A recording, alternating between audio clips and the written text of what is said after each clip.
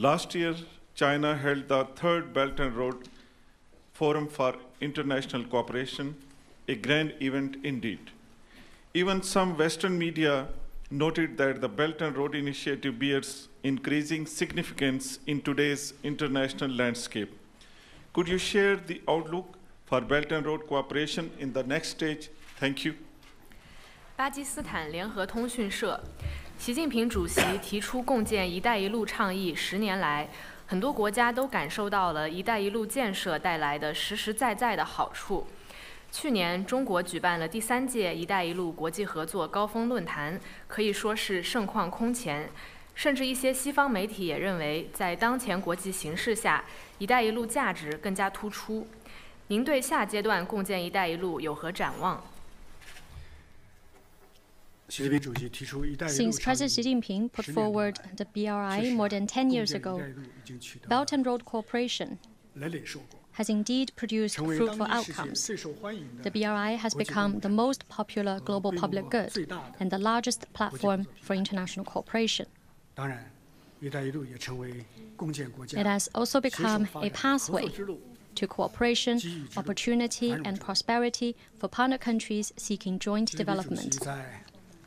At the third Belt and Road Forum for International Cooperation, President Xi Jinping announced 8 major steps that China would take. This marks a new stage in high-quality development of Belt and Road cooperation. China will work with all parties to uphold the Silk Road spirit, deliver on the outcomes of the forum, and usher in a second golden decade of Belt and Road cooperation. We will promote the upgrading of physical connectivity. We will continue to develop a multi-dimensional global infrastructure connectivity network that is high quality, sustainable, and resilient, and covers sea, land, and air. We will accelerate the development of a digital Silk Road, redouble efforts to build a green Silk Road, and work with BRI partners in addressing various new challenges.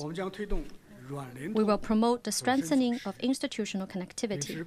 We will stay committed to the principle of planning together, building together, and benefiting together, stick to the philosophy of open, green, and clean cooperation, and keep to the goal of pursuing high-standard, people-centered, and sustainable cooperation.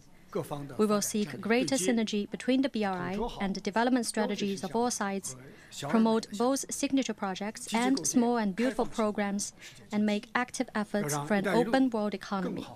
We want to make the BRI a lasting opportunity shared by all. We will promote the deepening of people-to-people connectivity. We will have more inter-civilizational dialogue among BRI partners, support non-governmental and subnational exchanges, and carry out a wide range of cultural and people-to-people interactions so that the Silk Road spirit will take hold in people's hearts. The type of modernization China pursues is not one that benefits China alone. We hope that high-quality Belt and Road cooperation will serve as an engine of the common development of all countries and an accelerator for the modernization of the whole world.